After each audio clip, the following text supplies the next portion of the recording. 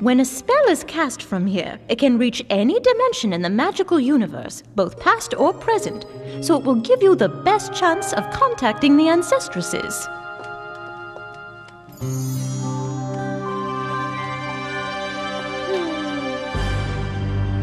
Reach across space and burrow through time. It's the Coven of Three that we ask you to find. Imabia, Sind, Restatium.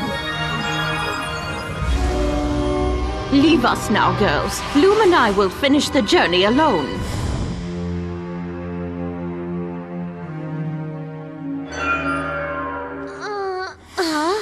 You felt that? The jolt of dark energy. The essence of the three ancestresses still exists, and it's located in Cloud Tower's crypt. Woohoo! That is fantastic news! Well, it's good that their essence still exists in Cloud Tower, but the question is, does Cloud Tower still even exist?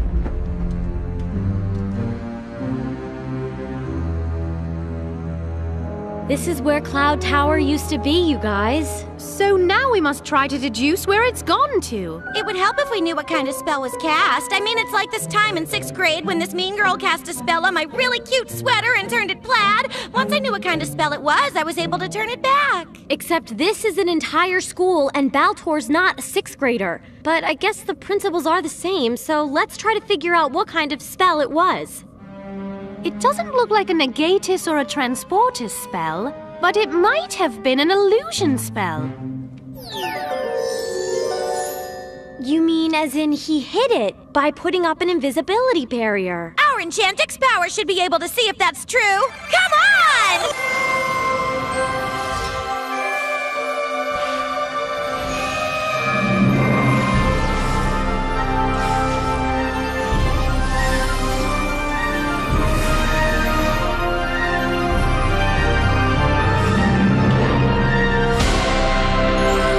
Let's try to add the magical energy of the water stars to our Enchantix powers. Good idea, Bloom. But what about their effect on you? They only affect me once they're activated. So I'll put up a shield to protect myself. All right, let's activate them!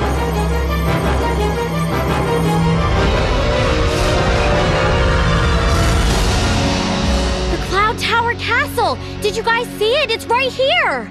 So Techno was right. He must have used an illusion spell to keep everyone from seeing it. And illusion spells are something that we can break with our fairy dust.